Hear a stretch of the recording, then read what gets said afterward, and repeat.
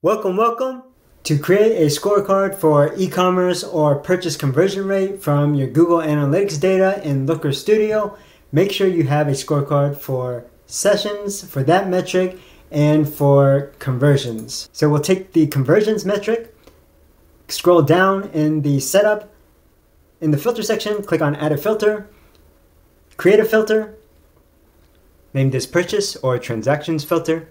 Keep the include condition from the select field.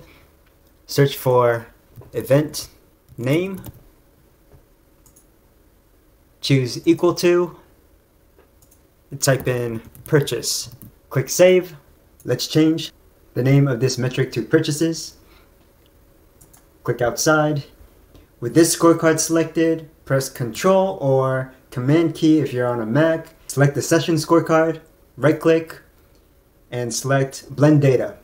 We'll delete this scorecard for the new scorecard that was created from the data blend. Click on this FX icon next to the metric.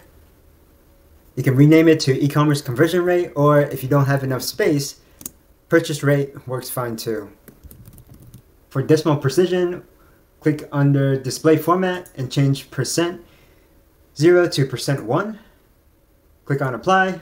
Click outside of that configuration pane, scroll down, and for the comparison options, we're going to go to the default date range, comparison date range, click on the drop down, and we'll select previous period to align with everything else on the dashboard.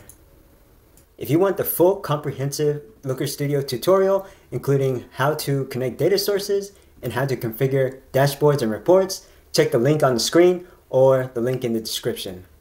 So if you found this useful, please like, comment, subscribe. We'll see you in the next episode.